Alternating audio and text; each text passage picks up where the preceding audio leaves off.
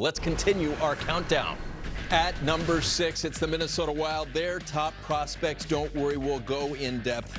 But front and center, there he is, the Brock Faber experience. Collectively, it's said that this group could rival Buffalo in terms of prospect depth. 15 or 16 NHLers in the Wild pool as we welcome in Brock Faber, who joins us right now. What you were cooking in April was mental toughness. You had that heartbreak at the Frozen Four. You turn around and just hours later, a couple of days later, you make your NHL debut and lead the Wild in ice time. What was going through your mind at that point?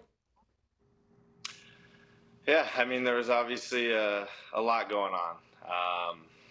Obviously a very, very unfortunate finish there, and, something that you still think about today. But, being able to step right in and, play for the hometown team was so special and such an amazing moment for me and my family. And, it was, again, a lot of emotion, but I'm thankful for it and, ready to get back to work. So.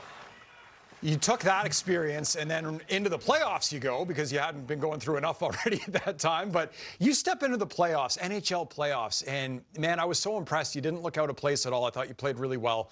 What was the experience like for you just in terms of going from the NCAA competition, couple regular season games, but then everybody talks about the ramp-up NHL playoffs. What was the pace of the game like and that experience like for you? Yeah, I mean, it was the building was definitely a lot louder, that's for sure. But, it was the pace of play is just on such a different level. And, I'm so grateful that the coaches, put trust in me to go play my game. And obviously another unfortunate ending, and we're looking to kind of change that this year. So, but yeah, it was great atmospheres. Playing at home especially was so amazing. And it was a day I'll remember for forever. Those 2 weeks there for sure. It's crazy to me. When you go back and think about, okay, drafted by the LA Kings, they've got a deep crop of defensemen, especially on the right side, 3 years at Minnesota. Next thing you know, the phone rings, you're getting traded. What was it like to be traded as a prospect who hadn't yet played in an NHL game, going from LA to Minnesota? Yeah, I mean, it was something I didn't expect, that's for sure. And I was excited to be with the Kings, and I had so many great relationships there, and was excited to take that step after this past year. And kind of came out of nowhere, and obviously I got the call from Billy, and from then on it was kind of a blur. Just you call my dad, my parents right away, and they didn't really even believe it. Neither did I. It was something I'm forever grateful for the Kings. How much work they put into me, and but yeah, it was definitely a dream come true again to just be from here and grow up here and always watch the Wild. So many Wild jerseys. It was special for me and my family. So we were watching the Wild during the playoffs, and every year in the playoffs, there's a certain number of plays that just stand out in your mind. Do you remember being a part of a memorable play?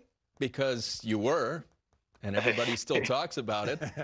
You know where I'm going. What stands out in your mind from that moment?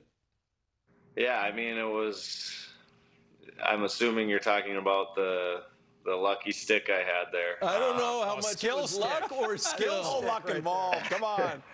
Yeah, well, yeah, it was, as you can see, it was my guy. So I'm glad I was able to get a stick on that, or game one would have went a lot differently. So, it was kind of just instinctual. Just dove out there, and again, I got, whether you believe it or not, got pretty lucky. So. Maybe a bit of a hope play, but I think there was some skill involved in that one too. So we'll give it to you.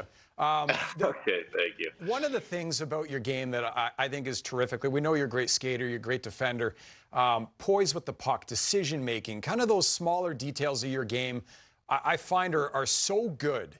Are those things that you practice a lot, whether it's killing an entry at the blue line or pushing a guy into the wall, some of those kind of smaller plays, so you don't have to go and make those highlight reel type plays to keep a puck out of the net? Right. Yeah. I mean, it is definitely something ever since I moved back to D, playing for the NTDP, the national team, there in Plymouth, Michigan, that helped me a lot with the defensive side of my game. Which, I do definitely pride myself on those parts of my games, my skating and, my gaps and being able to shut down plays and playing against other teams' top players. But, going into the season, I feel confident in the way I can move the puck and skate with the puck, and hoping to add just more and more confidence in the offensive side of my game. But yeah, definitely, I do pride myself on those things, and that's something that I kind of learned from the whole coaching staff and the whole development from the national team, development program. So, getting into a few NHL games, how did that change the course for what you're doing to prepare for next year now moving forward, in terms of maybe your training, the mindset moving forward to make it next year to be a full-time NHLer right from the start of the season? Yeah, I mean, that's, I've said it a few times before. This is definitely the most important off season I've ever had. Just getting my body ready and, physically and mentally preparing myself, because, an 82 game season is a whole lot different than a 42 game season in college. And obviously you're playing against the best guys in the world. So, just taking it day by day and doing anything I can to be at my best come October, and let the chips fall from there. So, I'm not a hockey coach, but I want to tell you, keep doing what you're doing. It's working, and we're loving watching you do it. Thanks so much for joining us. Yes, thank you guys. I appreciate it for having me. Our pleasure. Brock Faber, I turn to you right away and I say, could he be more likable? No. Could he be more modest? No. What's your breakdown of him? Yeah, great guy. Obviously, doing the interview with him, you can see that he's a good person. But I'm really high on this guy for next season. I think he not only steps into the lineup, but he could play a significant role. Matt Dumba, not there, right? This might be the guy to replace him alongside Jonas Brodin. And I don't think that moment's going to be too big for him. I know we've only seen a small sample at the NHL level, but like I said, and we heard him talk about it, he makes so many of the smaller, important plays on the ice to be a good defender so often that I think he's going to be effective in a top four role against tougher competition. So I'm really high on him to not only be a player for them next season, but to be a guy who plays a significant role. He thinks the game really well. He's a great skater. He defends well. And if he's playing with Jonas Brodin, man, what a shutdown pairing that could be. Yeah, that could be fantastic. But I want to go from the back end to the front end and talk a little bit about a guy that I got to know well in his junior career, and that's Marco Rossi. When it comes to Rossi, he was one of the players deeply affected by the illness created by COVID-19 and really has had a difficult time coming back from that. When you look at his numbers in a whole, with the Iowa Wild, 53 points in 63 games in his first year, just under a point per game this year. He gets into 19 NHL games over the course of this season with just one assist. Here's a guy who came out of the Ottawa 67s program, 120-point CHL Player of the Year, and you're thinking, all right, this guy's going to make that jump instantly. He's a versatile guy who can play center, he can play the wing, good on faceoffs, good low center of gravity, and a really skilled guy. But I think now is the time where it's for Marco Rossi to make that next step to move forward now and become a productive guy in that top nine.